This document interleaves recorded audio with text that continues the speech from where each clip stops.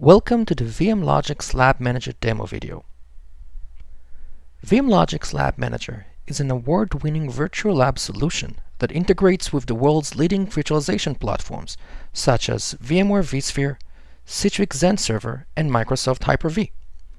VMLogix LabManager empowers development and test, sales, training, and support team to quickly build, deploy, and share production-like environments through a customizable, user-friendly web interface. VMLogix LabManager is designed to provide users with a simple and easy method for provisioning environments on demand without any involvement from the IT department. The core area of VMLogix LabManager is the configuration screen. A configuration is basically an environment. It includes a combination of virtual machine templates, network settings and policies, and VMLogix unique guest automation instructions which define and control the application and other layers within the guest virtual machine. The configuration screen displays the environment templates available for the user. Different users can access different configurations based on the user permission level. Users can provision environments by simply selecting the desired configuration and clicking on Deploy. For example, this is a configuration which represents a web application setup. It includes a web server running on Red Hat Linux, a database backend server on Windows 2003, and a client workstation running Windows XP. Now, let's look at this configuration in more detail. In the first screen, you can define a job lease time, a definition of how long the VMs can actively run on the virtualization infrastructure. Lease times are aimed to help an organization avoid VM sprawl, where VMs are created without any control and causes virtualization management challenges. In the networking section of a configuration, you can select the network the VMs will be connected to, as well as enforce network isolation by enabling IP zone, and define a network policy from a drop-down menu. Network policies allow organizations to control the incoming and outgoing connections from each configuration by creating custom rules, just like firewall. The IP zone feature will allow users to deploy multiple instances of the same configuration on the same network without any risks of MAC, IP, or hostname conflicts. You can add multiple networks to a configuration in cases where VMs will need to be connected to multiple different networks. The final component of a configuration are the machine templates that will be deployed when this configuration will be provisioned. You can assign machine templates from a list of pre-approved VMs. You can change the VM memory size, add more NICs if needed, and define a boot delay.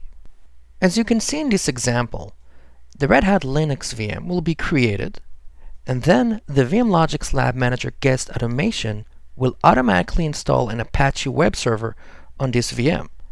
I could change the web server application version to an older or newer version if my test required it.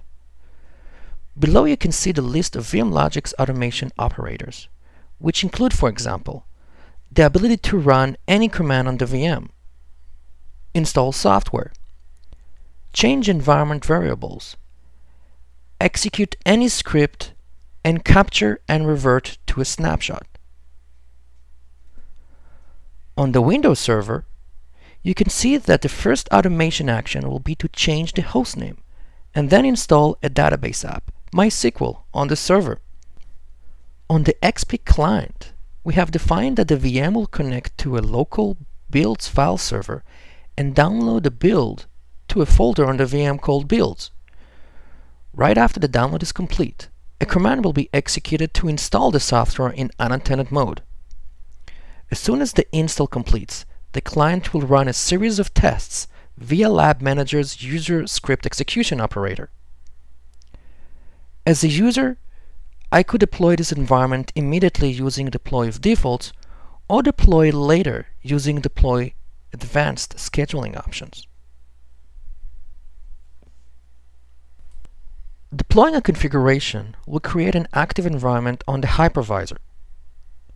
The virtual machines will be created on the hypervisor leveraging the linked clone technology on VMware and equivalent technologies on Hyper-V and Xen Server. The cloning process will ensure that the original machine templates will never be corrupted or modified by the users. Once the configuration is deployed, an active environment will be available under the user's workspace area. To access a running VM, simply click on its thumbnail icon. This will bring the user directly to the deployed VM console, while redirecting any user keyboard and mouse input to the VM. Switching between VM consoles is done by clicking on the VM thumbnails above. VMLogix LabManager also allows users to access all the console in a single page. For example, you can execute a test script on one system and immediately see the impact of the script on the other server from a single page. VMLogix LabManager offers full control over the VM, including power on, power off, reset, and suspend buttons. Furthermore, users can connect to the VMs using their preferred remote console protocol, such as VNC or RDP. Users can detach the console window and move it around. This is very useful if the user is using a multi-monitor setup. Another important feature in VMLogix LabManager is the ability to capture and archive complete environments. For example, a QA user discovered a defect in the latest build he was testing in his environment. In most organizations, the user would have had to file a bug and give an engineer access to his environment, forcing him to either wait for the engineer to finish his investigation or start a new environment. This will result in wasted time and effort. This is no longer the case with VMLogix LabManager. Using LabManager's Save and Continue option, the tester can create an identical clone of his entire environment. During the process, the VMs will be suspended and their memory state will be captured. The tester can select specific VM to capture and provide description to attach to the entire environment.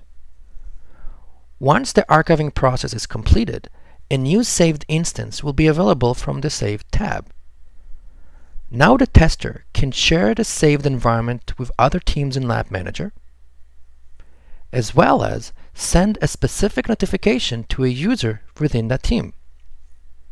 The user will receive the notification directly to his email client, and by simply clicking on the saved job URL, he will be able to deploy the private instance of the saved environment.